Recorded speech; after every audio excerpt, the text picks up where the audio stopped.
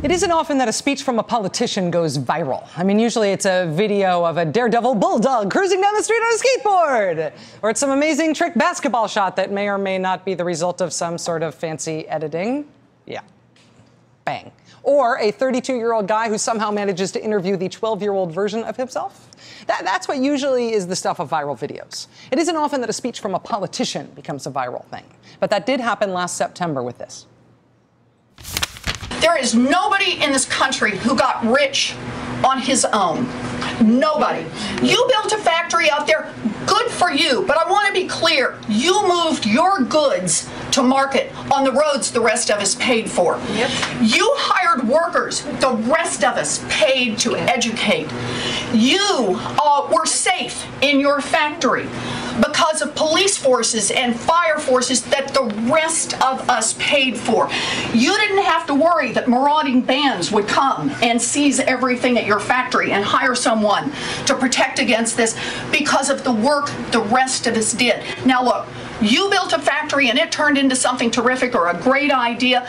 God bless. Keep a big hunk of it. But part of the underlying social contract is you take a hunk of that and pay forward for the next kid who comes along.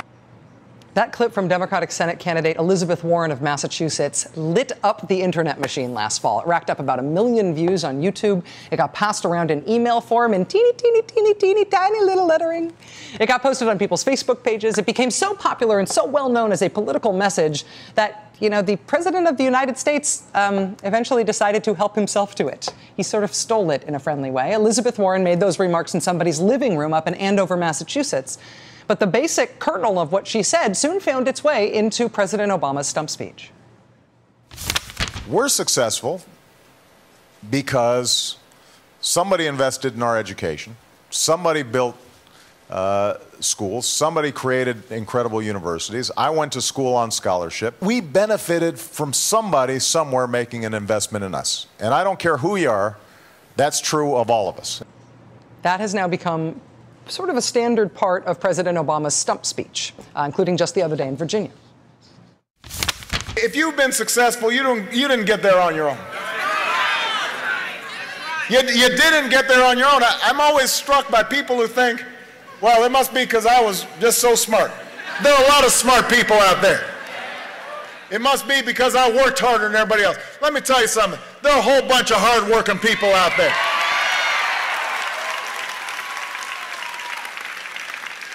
If you were successful, somebody along the line gave you some help. There was a great teacher somewhere in your life. Somebody helped to create this unbelievable American system that we have that allowed you to thrive. Somebody invested in roads and bridges. If you got a business, you didn't build that. Somebody else made that happen. The internet didn't get invented on its own. Government research created the internet, so then all the companies could make money off the internet. The point is that when we succeed because of our individual initiative, but also because we do things together. We succeed because of individual initiative, but also because we do things together. Businesses cannot succeed unless we all chip in to pay for things like roads and bridges and police and firefighters that make it possible to do business. The beautiful thing here about this sentiment is that it turns out to be a really bipartisan thing in an era when nothing is bipartisan, right? I mean, Republican presidential nominee Mitt Romney has also been out there pushing the same idea. Would the people who began a business or are leading a business in this room please stand up? Wow, thank you.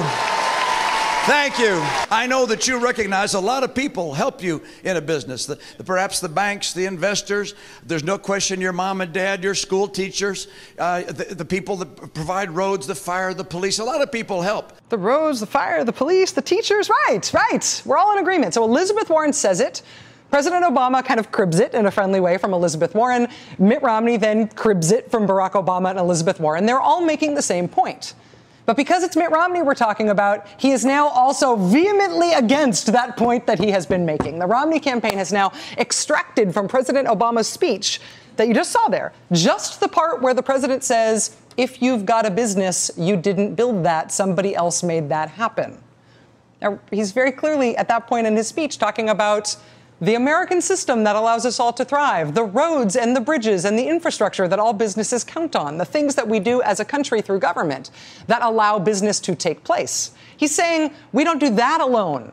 Your business, which you may very well do alone, benefits from this, but your business doesn't itself build the roads and the bridges that the trucks from your business drive across to then sell your widgets at a market. The roads and the bridges thing, that's something the government has to do. Mr. Obama was talking about the role of government in laying the groundwork so that businesses can then succeed. That's something that Barack Obama has talked about. It's something that Mitt Romney has talked about. It's something that Elizabeth Warren has talked about. They have all talked about it in almost exactly the same terms positively. But Mr. Romney has now edited that idea that he has supported into being a nefarious communist attack on business or something. Let me tell you something. If you got a business, you didn't build that. Somebody else made that happen. My father's hands didn't build this company. My hands didn't build this company. My son's hands aren't building this company. Through hard work and a little bit of luck, we built this business. Why are you demonizing us for it? Did you build the road that goes to your business? That's what he actually was talking about.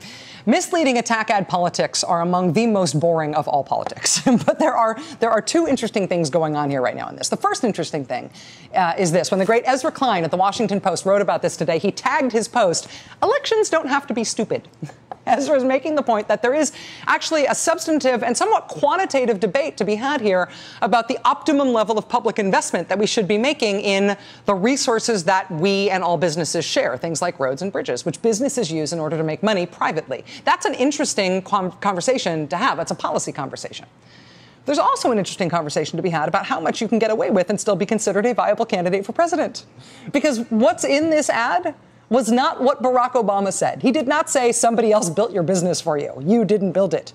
He said, we built the roads and the bridges that your business uses. You didn't have to build the roads and bridges yourself. But Mitt Romney's been doing this kind of thing the entire campaign. The Romney campaign's still running with the totally made-up allegation that the Energy Department Inspector General concluded that President Obama steered government contracts to friends and family. That is an empirical statement that is checkable and is not true. It is false. And there it is in a Mitt Romney ad. It's been up for a long time. We've called them on it. Others have too. They are just letting it go. Mr. Romney's first ad against President Obama, the very first one, took the president's words completely out of context. And not only did Mr. Romney not take that ad down, but he bragged about it when he was called out for it. President Obama in that ad was quoting something he disagreed with from another politician. Mitt Romney ran it as if they were his own words. This is not typical political practice. There's a lot to debate here in terms of the substance, but there's also the question of what we expect of somebody who's running for president. There is a certain shamelessness threshold that we expect our candidates to meet. I mean, these ads should be corrected and taken down, but they are still up. And yeah, attack ads have spin and nuance, and they're often contested, but brazenly, empirically false ads, one right after the other, that seems like something new. Does that sort of thing hurt you as a candidate in America?